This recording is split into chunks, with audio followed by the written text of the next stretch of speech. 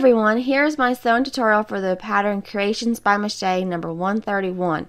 It is a simple little dress that lends many different embellishment options, and as always, all the materials as well as timestamps for all the steps for this garment will be linked in the description box below. So to get started, you'll have the yoke front and you'll cut 2 of these on the fold, and the same thing with the yoke back, 2 of those on the fold as well. Then you'll have 2 sleeves, and I like to mark my sleeves with 2 notches at the back, 1 at the center, and another notch at the front of the sleeve. And I also mark 1 notch at each of those dots on the bottom of the sleeve so I know where to gather the sleeve, and I'll explain more on this later on. And then finally you will have your skirt pieces, and you have the freedom to kind of alter the dimensions of the skirt from the pattern with very little effort. It's just a rectangle, so basically if you just wanted a fuller skirt, you can make it wider or longer or whatever fits your little one. So to get those yoke pieces together, start by putting 1 yoke front right sides together with a yoke back and sewing along the shoulder seam. Remember, the seam allowance for this pattern is 5/8 of an inch, which may be easier to remember if you're coming from the adult garment land, but this is a little unusual in baby land, so here is your friendly reminder. 5/8 of an inch. And you'll just continue joining these pieces together in an alternating manner. 1 yoke front to a yoke back to a yoke front to a yoke back, and this will give you a ring of yokes, if you will. If you are going to attach a collar, go ahead and do that now with the yoke ring open like this, so the collar just goes through 1 layer of fabric. And regardless of a collar addition or not, you'll put the yoke fronts together, like with right sides together, which will fold the back yokes onto themselves like this. And I like to pin at the shoulder seams to keep them in line.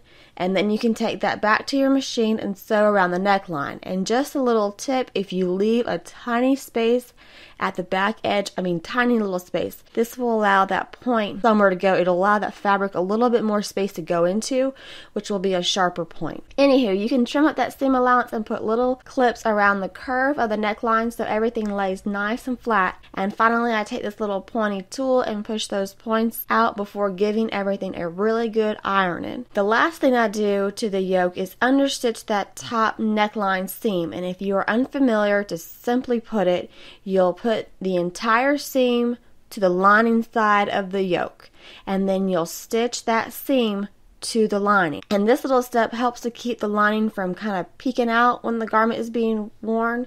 You can skip it if you want to, but it's just a little nice technique, like I said, to keep the lining from peeking out as the garment's being worn. And now you can put the yoke aside and move on to the skirt. And I take the skirt front and I put 2 rows of gather stitches at the top. You want 1 row of gather stitches on either side of where your seam allowance is. And the benefit of having 2 rows of gather stitches is that your gathers won't go crooked on you when you sew your permanent seam. So I gather up my skirt front and then pin one side to the yoke front, leaving that lining out of course, and then pin the other side together.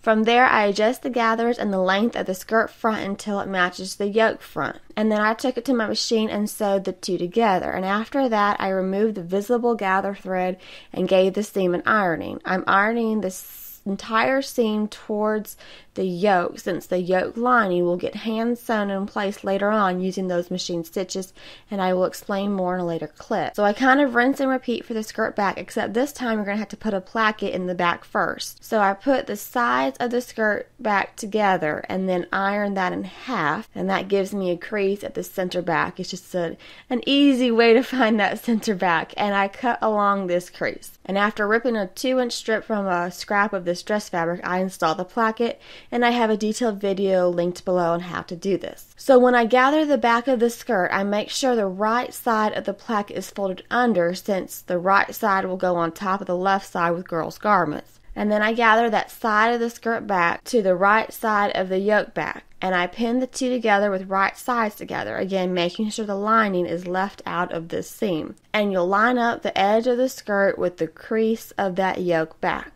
And after you sew that in place, you'll repeat the same thing to the left side of the dress, but this time you'll have the placket just laying flat. You don't need to fold it under, since this is going to be the underneath of the placket. I hope all that makes sense. Then you'll give everything an ironing and iron those bottom edges of the lining under. Like I mentioned before, these edges will get hand sewn in place using the machine stitches. And if you've seen my videos before, you know I like to save all this hand sewing until the end. So for now, I'm just going to pin them in place and then take them to my machine to baste everything together.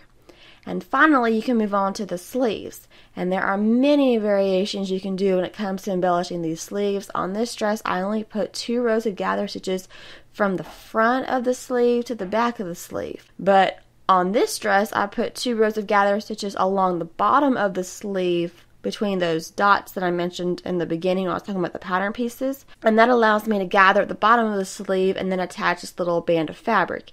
It's all up to you. As I say, it's sewing, you do you. There are many, many, many different options. But instead of gathering the bottom of this sleeve, I attach the lace, and I have a detailed video on how to attach lace to fabric that I will link below. And now this lace comes assembled as you see here, with the lace insertion attached to the beading lace and then attached to the edging lace. And I will use the beading lace to run a piece of ribbon through later on, and that will be how that sleeve gets gathered at the bottom. Anywho, once you're done embellishing and gathering your sleeve, adjust the gathers so they match the armhole area. So I like to pin one side and then the other side, and then I find the center using that notch from before, and I match that to the shoulder seam, and then from there I just adjust the gathers and the length until everything fits. So after sewing the sleeve to the dress, I trimmed up the seam and went over it with a zigzag.